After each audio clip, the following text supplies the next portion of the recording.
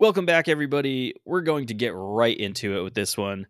Dan and I chatted about things we ate on the road, put in our bodies, and some tidbits about living in a van. So, guys, without further ado, enjoy the show. All right, Dave, question for you. Hmm. Where is the sketchiest spot you've ever had to eat a meal? Ooh, that's tough. I got to think back in the database a little bit. I can tell you, okay, no, this is a good one.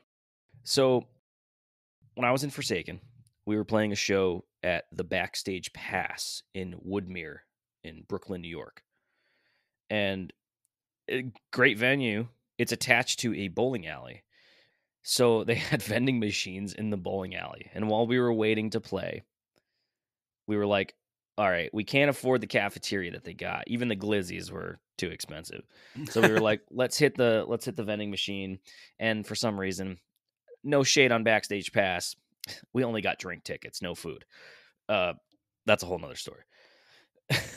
But we went into this bowling alley. We played like 2 games of bowling, and my drummer at the time was like, dude, I'm starving. And we went to this vending machine that was at one side of the bowling alley, and it was called the Kosher Cafe. That's what it was called. Okay. And it was not some ordinary vending machine. They had mozzarella sticks, they had nachos, they had like stuff like that, but it was through a vending machine. So it was All already right. sketchy. So we got mozzarella sticks. We got a couple things of mozzarella sticks, and we got them out, and it like made all this noise, and then was like bing, and then dropped the mozzarella sticks in like a regular, like little container. But All right. they were fucking like brick frozen. Oh We ate them, no. and Oh we were like, "Are we no. gonna die? Like this is horrible." My drummer definitely ate them. He was all about it. They were disgusting. But that was definitely one of the things where I was like, all right, well, I can sit here with a couple beers in me and not eat mozzarella sticks and chance it. Or I could just sit here with a couple beers in me and wait till I play and be, feeling like crap. So that's one of the sketchiest. There's definitely more. I'll have to think about it. Man, honestly, like I haven't had too many completely sketchy food experiences, but I will say there's been those couple times where it's like you're just driving through the middle of the country. You're starving, but there's nothing around, especially when you're driving through like Texas and New Mexico, going out that way. There isn't a whole lot of shit around. So sometimes you're forced to have just like, kind of like Dave was talking about vending machine food. Sometimes you have to go into these like really sketchy little Texas gas stations that have pre-packaged deli food, and you hope to God you don't get food poisoning after you eat one, but sometimes you just gotta fucking eat. Texas, why are you so sketchy? No, I'm just kidding. My favorite venue I ever played was in Texas. Oh man, what's it called? Tomcats West. Really awesome venue in Fort Worth. Oh, Dallas area is pretty cool. So is Yeah, Austin. for sure. What do they have at this establishment to eat? Pretty much your usual suspects like prepackaged tuna fish sandwich, a real sketchy like just which is what I got. I chanced it. It was like a prepackaged chicken sandwich that you can just throw in the microwave in the gas station and eat. Yeah, super sketch. I did not die, thankfully. Had that in a bag of chips. Still here. Still here. Some of the sketchiest things have been at weird convenience stores. Yeah, in the middle of nowhere. Friends, if you haven't noticed, the theme of this episode is food on the road. We are going to be talking about some of the weirdest things and some of the best things that we possibly could have had while living on the road, and how to be resourceful with the bleak cash that you're getting. Sometimes not at all. Sometimes not at all. Yeah. Sometimes that tuna salad sandwich at 7-Eleven and that bomb burrito look like a Thanksgiving feast. You know that hot dog that's been on that rotating little gurney there probably like 4 fucking hours just roasting. Yeah, sometimes that looks good. I will say though, Middle America, Oklahoma, Arkansas, Missouri, all those places, you guys have subways and gas stations, and that is a lifesaver, especially 10, 15 years ago when the $5 footlong or the $3 6-inch was the jam to get. I could get a footlong for $5 and that would feed me for the entire day. But there's also something to be said about Subway now versus Subway like 15, 20 years ago. It used to be a little bit better. It's probably always been horrible for us. Which is a weird concept considering we're both from New England and there's just so many amazing fucking local delis. But, you know, shitty palate. Subway it is. True, you could be in somewhere else in the country and you'd be like, "Oh, dude, I want a hoagie." And people are like, "What the fuck is a hoagie?" Oh, depending on where you're from, they'll just look at you all weird. Oh, you got any meatball grinders here? They'll look at you like you're a fucking madman. What's a grinder? A lot of people don't get the grinder thing. That's a New Definitely England not. thing. That's it. That's like exclusive up there. Yeah. Yeah. People will be like, "Well, Subway, you calling it a grinder?" Well, it's a submarine sandwich. Well, I've never heard of that. Well, You uncultured swine. yeah. Honestly, probably lived off of like Burger King and McDonald's for years. Oh, dude, don't even get me started. The first ARC tours was like Taco Bell. God damn. So much Taco Bell. I to this day, like I had so much of it from the time that I was in Ark of the Covenant that I can only go there every so often.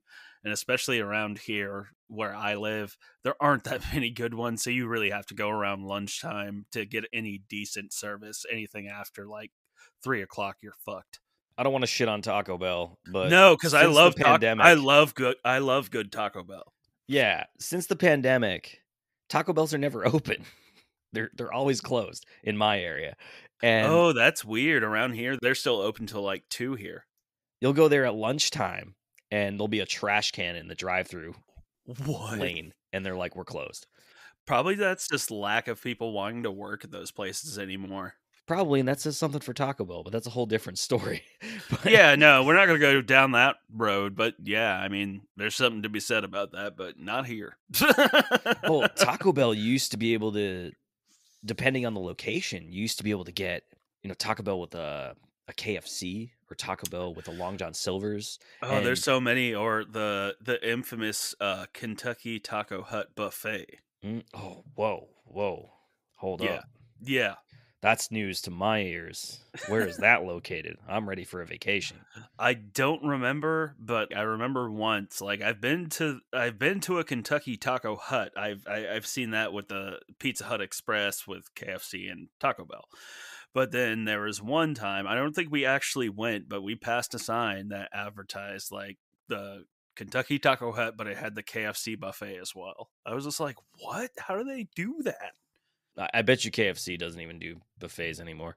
I'm sure. They're honestly, they were in the South. The only places where you still find them. I'm gonna be weird about this, but in the South, especially once you get past North Carolina, Yeah, boiled peanuts. not for me. Oh, okay. Love them. Love them. I'm still weirded out by the fact that there's people out there that put peanuts in Coca-Cola, and that's like a thing. That is a thing, and it's Never tried it, not strange. knocking it. I'm just acknowledging its existence, and it just looks kind of funny. I don't really drink soda. I did when I was on the Fair. road though, because I needed calories. So you gotta you gotta pump stuff up. One of the biggest things that you could find for me that was a highlight was like a Dunkin' Donuts. Coming from New England, you were like, "Oh, well, there's a Dunkin'." Oh yeah, I'm gonna once you get away from like the East Coast, it's just like non-existent. Yep, there's a couple in California.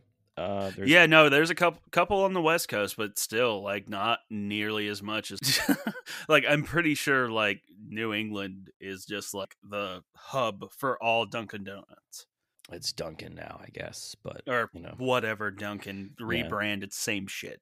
whatever it is.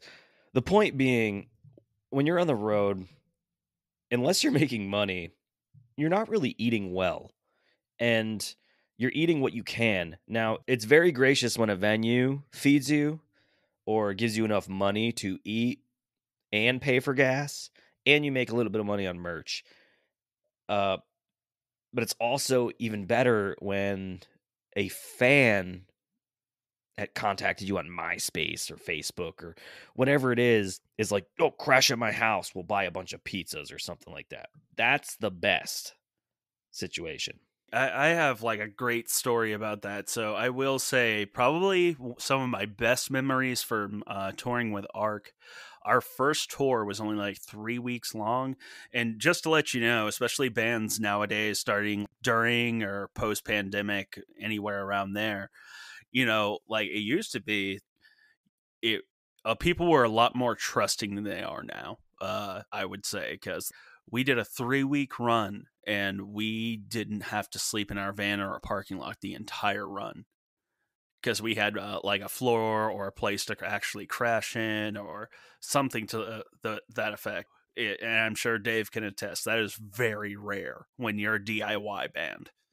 It's I never realized how sketchy that really was, just showing up at somebody's You are house and they could letting just a bunch of strangers you have never met until you just saw them at this gig, and you're just like, "Yeah, come crash at my place." Now, it helps when sometimes the promoter because they get it, but still, it's still a real trusting thing and a really kind thing to do to trust a bunch of strangers to come into your home and not destroy your place. I've heard horror stories from guys that we've stayed with that had bands stay over and they were absolutely horrible house guests, and I could never understand that. oh, dudes can be reckless. Absolutely.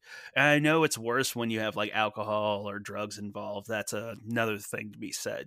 Just normal dudes just being dicks just for the sake of doing so because they have no like I don't know, moral compass or idea of like how you're supposed to treat other stuff. It's really odd. All the times that I spent in a stranger's house, sleeping on their couch or a recliner or the floor or an extra bedroom with 3 other people in the same bed just to get a decent night's sleep. Fortunately for us, the van we had, even though there was a gas leak, like we mentioned before in one of the vans, um, we were able to sleep. When the van was off and we vented it, it was good. But in the winter, it didn't work so well because you had to try to figure out some ways to eat and then not freeze to death, especially if you were in a northern state that has real winter. So being in somebody's house, I never thought about it. I always treated it like if you're going over like a girlfriend's house, like you never know what to do when you're at somebody's house. You're like, oh, well, if I use the bathroom, I got to make sure that I clean everything when I'm done out of here. And I got to make sure that the towel's perfect, at least from my perspective. I never wanted, especially if they allowed us to use their showers, and use their towels and, their products if we didn't have it, especially being so broke at times you you forget that you're living in someone else's dwelling. And to play devil's advocate, who knows if that person just gained 5 kidneys, you know? I mean, fair assessment.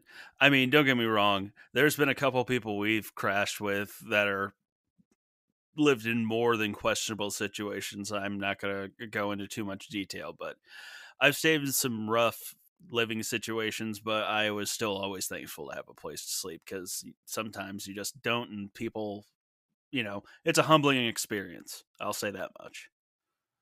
Yeah, But because you can have some weird experiences while you're in a van, especially in a van. A bus probably, I mean, I'm sure you still deal with it. I've never bus toured, but van I'm sure touring, like cabin fever and stuff like that, but that's a whole other thing. van touring is strange because you're not allowed to park in certain places. You're allowed to park in a Walmart. You might be able to get away with another type of parking lot, maybe Targets. I don't know. We didn't really stay in Targets. Truck stops, you're definitely allowed to, but truck stops are treacherous at sometimes, and then sleeping outside the venue. It can be really sketchy. I'm sure some people have had different experiences than what I've had, but I've had some crazy experiences where we wake up in the middle of the night and somebody's trying to break into your van, fiddling with the locks on your trailer, Mm. and there's 7 of you in there, and you're like, "What the fuck do we do?" We're somewhere else. We're not home, and even if we were home, it's still a scary experience. Yeah, I remember we played a show in Fullerton, and we played this gig that Face Down actually came out. It was before we were actually signed to the label, and they ended up coming to check us out. And after the gig, they were basically like, "Yeah, you can like park where the venue is here if you guys needed to crash, but like you have to park over in this like alleyway part." And we're like, "Oh, okay." So it was like I remember at one point we were all good and like crashed and everything, and then all of a sudden you just hear some scurrying around, and you're just like, "What was that?" You don't know if it's an animal or some homeless crackhead. You have no idea. But thankfully, it didn't turn into anything. We were able to go back to sleep. But yeah, it's definitely a interesting lifestyle. And to be honest with you, there's a lot of conflicting things. When it's bad, but when it's great, the highs are amazing. Yeah, sing-alongs in a van while you're sitting there for 400 miles is pretty Yeah. fun. When you have nothing to worry about and you're on your way somewhere else, you played a good show the day before, and you're like, we actually have a show that's not gonna get canceled, or we have a promoter that's actually gonna give us $50 or some type of compensation. The Yeah. craziest thing is when you have a venue or a promotion company be like, "What do you want for your rider?" And we all look at each other and we're like, "What the fuck do you mean?"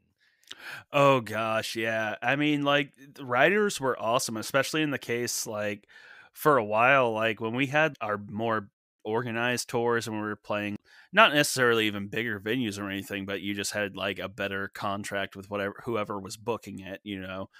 But yeah, no, it was nice when there was actually like, food options. That was a rarity on tour where it was just like, oh, we were playing this venue. These are your options. We are like, oh shit. Cool. But most of the time, and if you were really lucky, regardless if the food sucked at the place, any place that offered, buyout, take it. Yeah, yeah. And if you're in the Southwest, Loves. Best Yeah. truck stop. Yeah. Best truck stop. They always have real food there. You can get Yep. like fried chicken in certain spots. I believe there's a Loves in Yuma where you can get buffalo fried chicken, potato wedges, mashed potatoes, Mm. coleslaw, collard greens. You can get all of it out there. And I'm sure that there's more. Uh, Just to pose a question, you've had sheets before, right? I have not.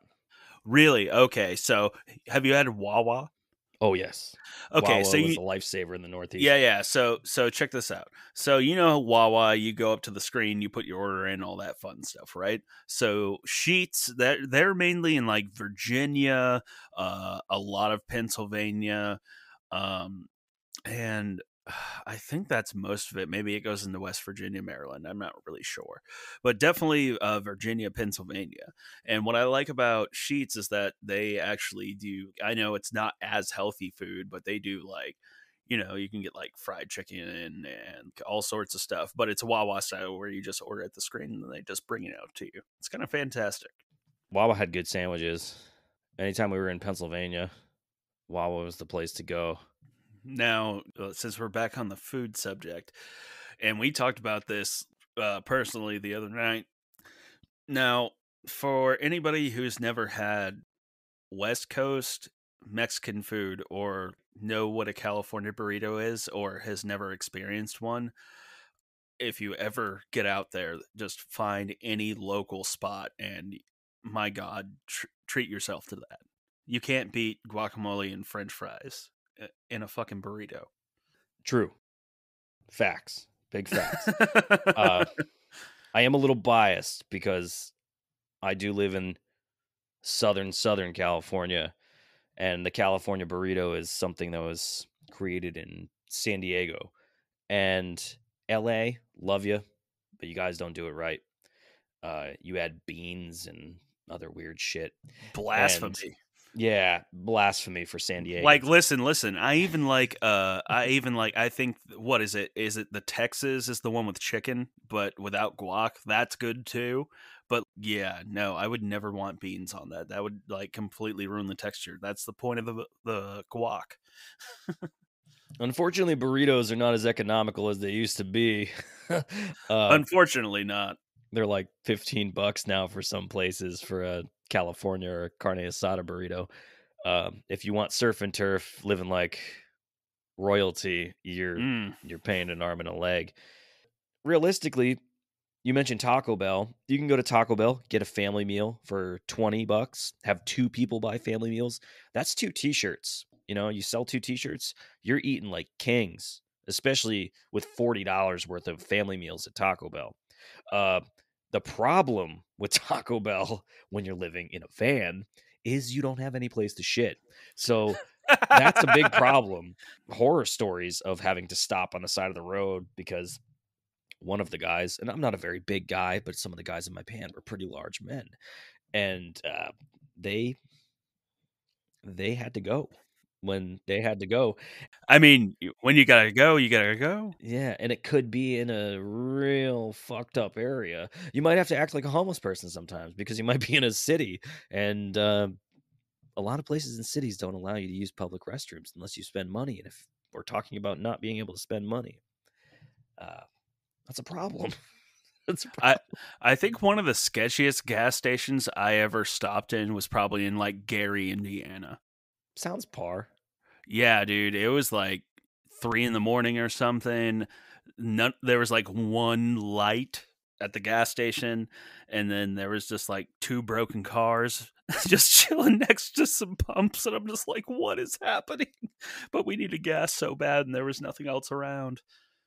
I think one of the scariest gas stations I've ever been to was in like Trenton, New Jersey. That tracks. Yeah. St. Louis is pretty rough too, Depending but on which part you're in, yeah. yeah, East St. Louis has got some spots. Oh man, all sorts of wild stuff. There was this spot we would always go to when we'd stop in like I was telling you, Dave, the other night, Filiberto's. They're a chain, but like anytime I was in Mesa, Phoenix area, we'd stay with our buddy Cody, and we would just walk over there because it was walking distance from his apartment. It was so awesome.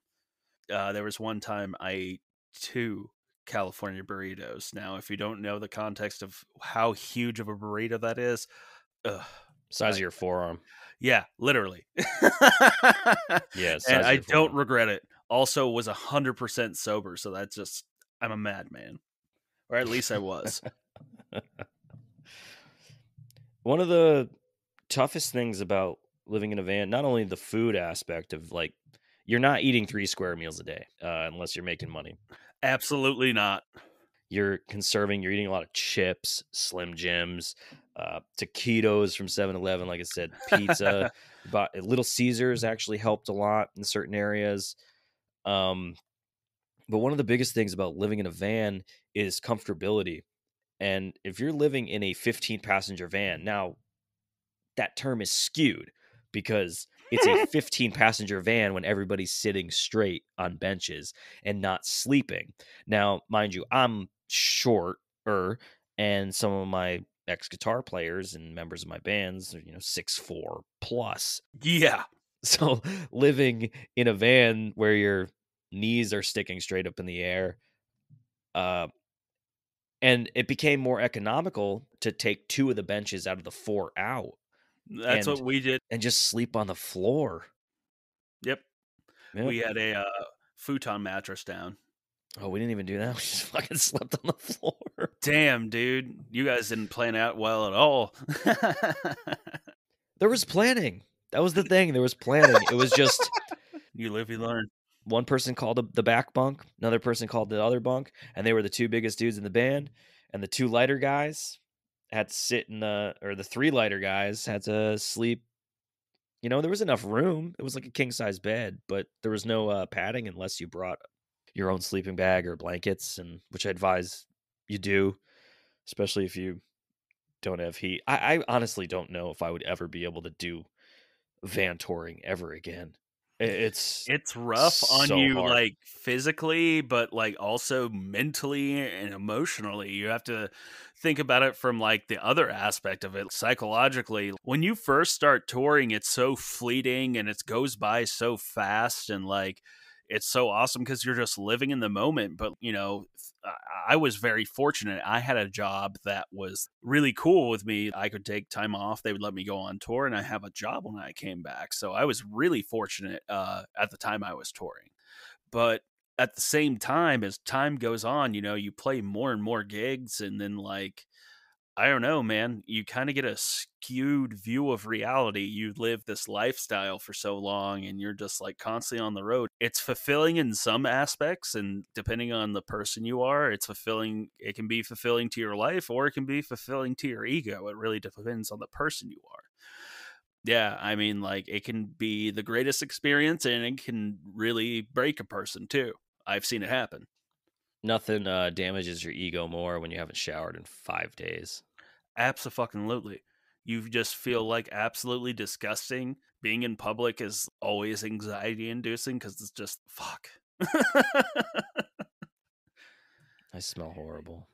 Yeah, but also, here's a, pro tip. Bring, like, these days, the equivalent of, dude wipes. They're your best friend. That's true. And take a shower in the bathroom at the venue. Yep. Got to do what you got to do. I mean, there's that. The Walmart shower was very real. Certain truck stops you can pay, like Love's, you can pay for showers. Well, that's yeah, and hope you have flip-flops because I would not walk on one of those Yeah. fucking No floors. barefoot. Hell Don't go no. barefoot anywhere. No, It's not smart. absolutely not. Not even, especially venue bathrooms. I have like horror memories of seeing that hot tub down inside Toad's place. Blah. Oh. Oh. Oh. Ooh. Yeah, Ooh, that thing hadn't toads. been that thing hadn't been active since probably like the late '80s, early '90s. Are they still open? Who, Toads? Yeah. Yeah. Good for them. They survived. Tuxedo Junction had a disgusting green room. Oh my god. The Yes, it did. shower in there, uh, you just chose to stink. There was no way. There was no way. No way. If I was taking a shower, I'd do it with my shoes and leave my shoes out in the sun the next day and let them dry off because there is no way. But flip flops were a thing back then, and they're comfy. They keep, especially in the summer, they keep you from having stinky feet. I mean, let's look at it this way though. By the end of a run, those are going directly in the fucking trash. True. There's a lot of things that went in the trash at the end of going out. It's I'm trying to think of all the different things that we did that made life a lot easier with vans. Getting along is a big thing. Trying to have as much fun, especially through adversity. Blowing tires, uh, axles breaking, transmissions breaking, Yeah. gas leaks, just van flipping. We'll talk about that Yeah. in another episode. Accidents. Dan and I have both been in accidents on the road. Mine is the most ironic of ironic, but we'll save that. I think ours are both ironic in very similar ways. Yeah, very much so. The only thing I can divulge from that at the moment, because that's a future episode, is that things were brand new. Ish. Oh man. And like in my aspect, man, We'll I get miss there. that van. We'll get there. I do miss the aspect of it. It's the hanging out with your boys, doing what you like to do, the reactions you get at night when you're on stage. Because realistically, let's be honest, the whole thing is about being on stage. That was the fun for me. Writing the music, yes, like that's for me too. But the live performance aspect and going to a place where you actually have people, you could be hundreds of miles away from home and you got somebody already wearing a t-shirt that they've purchased at a previous show if you were there before, or you have somebody yelling your lyrics. I mean, that's a big feeling. It's got to be the only thing that I can compare to probably being like like a professional sports athlete where people are wearing your jerseys. Yeah, it's definitely like a wild experience, and it's like don't sugarcoat it. It's an incredible high. Having people that are like so into what you're doing and resonating with it, being able to share some aspect of that with you, it's why music's so powerful and so awesome. I mean, I had a unique aspect considering, like, I don't know how many people know of my band, but we were a Christian band. So the thing with us is just like, at least for me personally, at the time anyway, I tried to write stuff that was conflicting to like some of the aspects of, I don't know, the problems I saw in religion and Western religion, and we would get a lot of pushback from it, but it was great playing shows and like being able to actually have conversations with people, because I think that was a bigger thing for me at the time. Just being able to play shows, and we would tour with bands that wouldn't have the same beliefs as us, but we could sit back and have a beer and just have a conversation, even if it got heated. I think the biggest thing I miss is just having that sense of community and just, running into your buddies on the road and just like always coming across people. If we were in different states and cross paths, or, that shit happened all the time. I remember Mm. we were traveling to Florida and we randomly ran into Last 10 Seconds of Life, and we were like, oh, hey, we were at the same fucking Walmart. Same tour or no, different tours? No, no, Wow, yeah, that's I that's think impressive. the thing was, it's like we were coming from different ends. They were on like a different run. We were going to the same show, but we just ended up at the same parking lot, and it wasn't planned at all. Oh, so there was certain dates that they were on that Yeah, you guys were on at we the were same time. playing a show in Virginia Beach, and we just happened to stop at this parking lot, and then we saw another van, and so we pulled up next to him. We were like, "Oh fuck, what's up, guys?" Small world, and with us, like, we've played shows, that's how we met. We met playing shows, and, the band that I was in at the time, we had a merchandise with inverted crosses and, like, gutted pigs and stuff. We And were we all were cool with each other, though. Like, Yeah. that's kind of what was cool about that scene then. It was kind of that, I don't know, I know it's more seen in, like, the punk and hardcore scene more than anything, and I mean, obviously, like, that's what Connecticut's really known for, is its hardcore scene. Just that sense of just like, hey, everybody has different ways of looking at things, and it doesn't make them a shitty person. We can all come together and play music and have differing views on life. And I think, I don't know, I want to get out to more shows and see what it's like these days, especially if I can find like a decent local scene somewhere. But I want to see if that mentality is even still alive, because it would be nice if there's new forerunners to keep that stuff going, because the world fucking needs it. And another thing with being in that scene too, is that a lot of the bands that were playing with each other, especially through 2008, 9, and 10, and 11, were all kind of at the same level, and we all selfishly were trying to get to another level. And if that meant us playing and supporting each other, no matter the views, like with my band, just because we had inverted crosses and gutted pigs and Beneath the Gallows had Jesus on a cross, Yep. we all played with each other, but it wasn't about the views because I'm not a Satanist, so it wasn't anything that I was believed in. It was I guess a gimmick. It was an image. It was the way the band was perceived. And there probably are Christian metal bands or Christian bands that are out there that not everybody in the band is, a church going person. So it could be partially not a facade, but that's the image, the brand of the band and the way that the band played out. So that was a really special thing. I'm sure other scenes are very similar. There wouldn't be as many bands if they weren't the same, where everybody got along in a certain aspect. I don't know. I think these days, with all the new technologies, the new avenues, like the scene is just completely different, and the way the whole industry as a whole works is completely different. But I see, aside from like, you can see the animosity in some online interactions, sure, because that's just how the internet works these days, unfortunately. But aside from that, if you actually like go see these bands, or if you see their actual like communities and stuff like that, it's just a lot more, I don't know, it seems like a much more welcoming place than it used to be. But at the same time, there's still conflicts within. I think the biggest thing is seeing conflicts within fandoms of bands, which I think is just like really it's overblown more than it's ever been. Mm. Oh, that's what happens when you don't.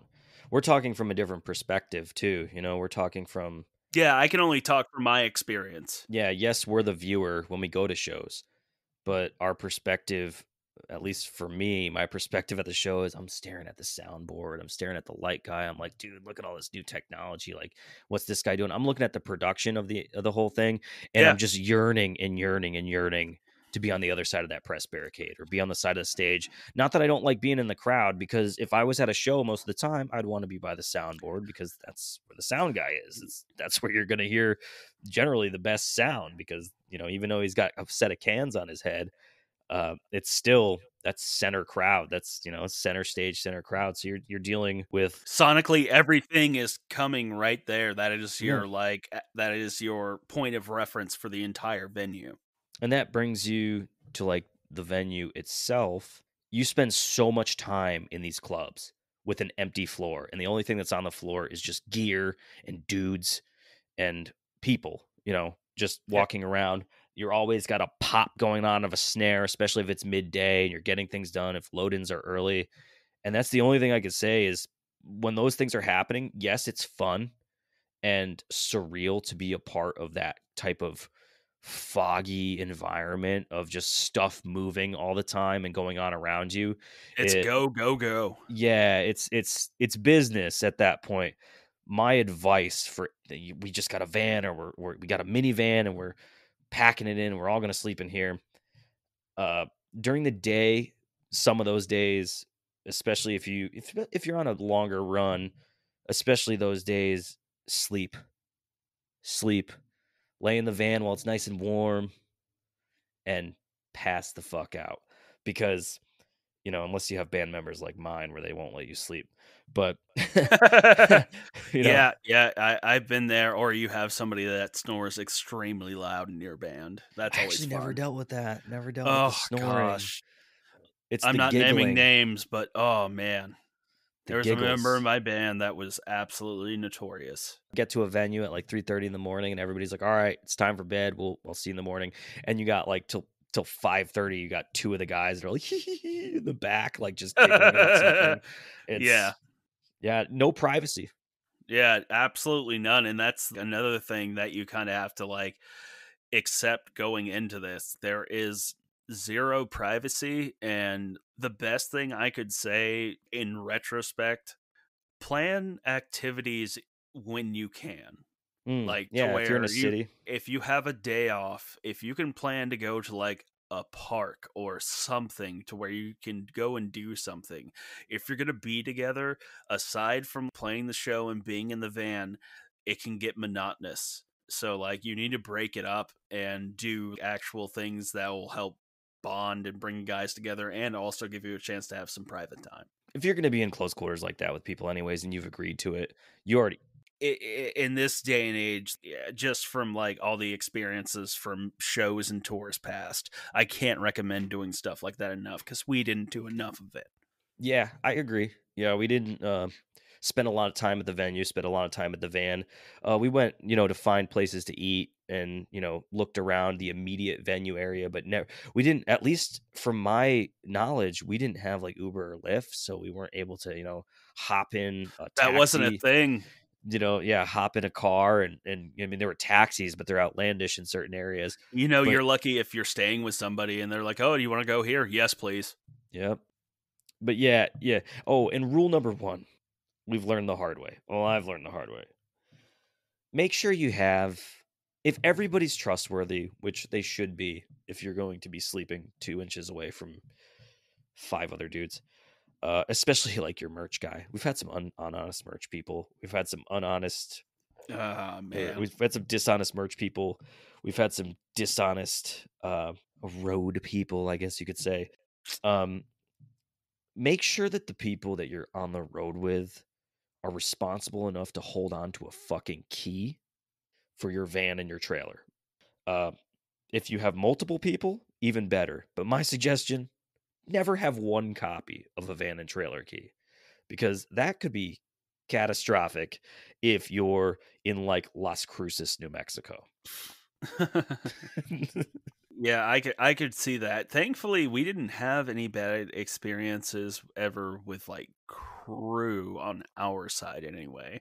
We had this awesome merch guy, Ryan Turley. Shout out Ryan. What's going on, dude? Um but yeah, no, he was awesome. He was just this really awesome dude we met from playing Launch Festival, actually. Another band that was on the same label we were on called Ace Augustine back in the day. Hmm. They were friends with him. That's how we became acquaintances. And yeah, no, that was a really good time. He was our merch guy for our first few tours. It was a really, really awesome to take him along.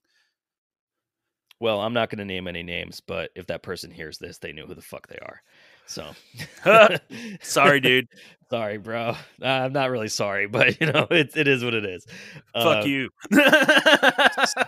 so I guess I want to.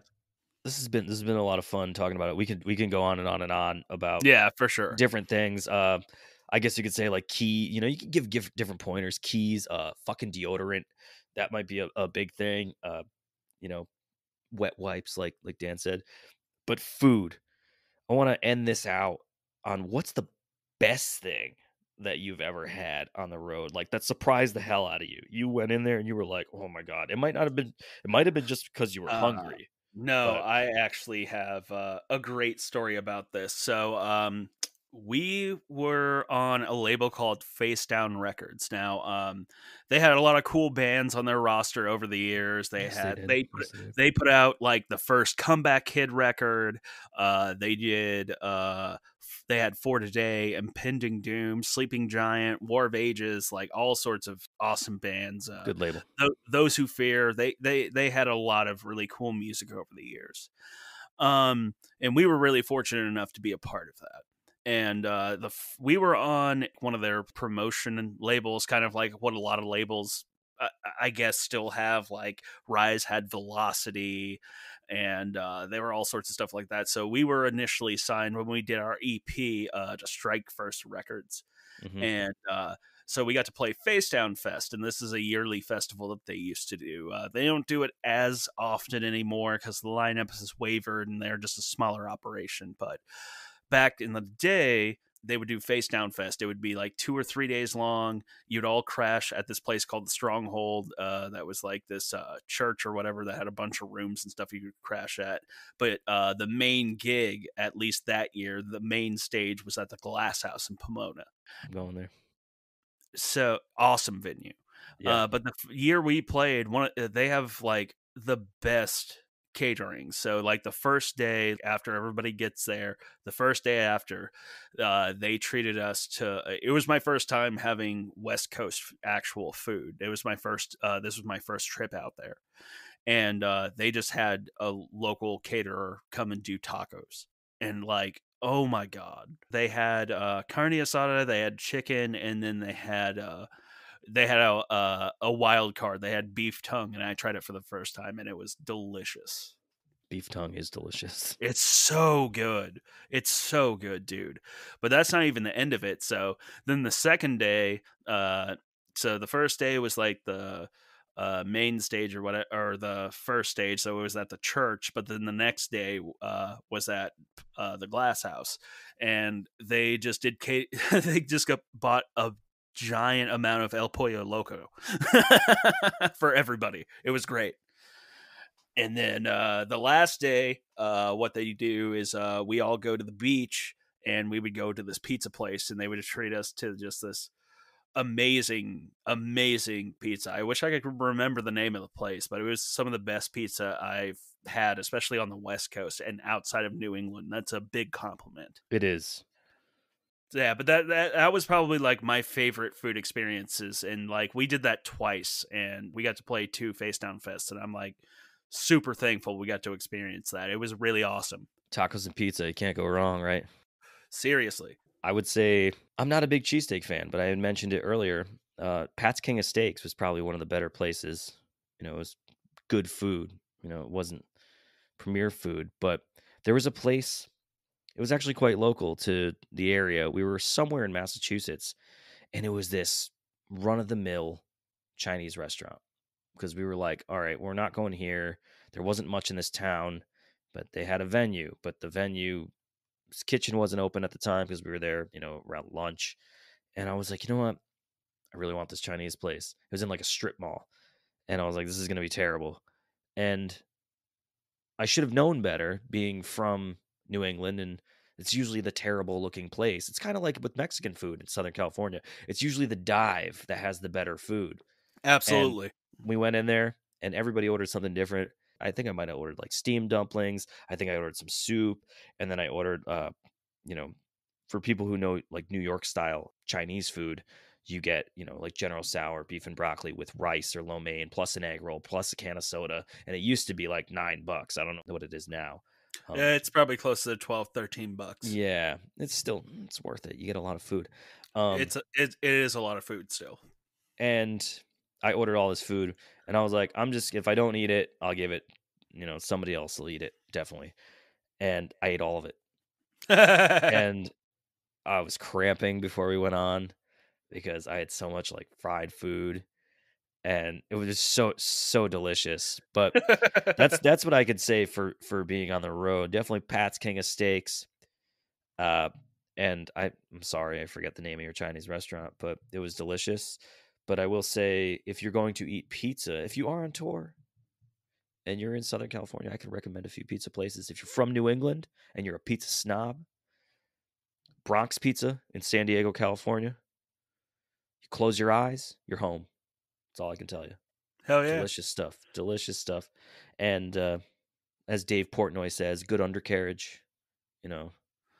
It's delicious stuff. But yeah, we will definitely revisit van life. I'm sure we can think of some other things, and we'll probably catch up on it a little bit when we talk about crashing the shit out of our vehicles. Yeah, we can continue that conversation because that'll lead into other things. Yeah. But now I'm hungry. So yeah, for sure. I gotta go awesome. food shopping. So Awesome. thank you all for listening. We are definitely going to talk more about road and van living for sure. But for now, we'll see you on the next one.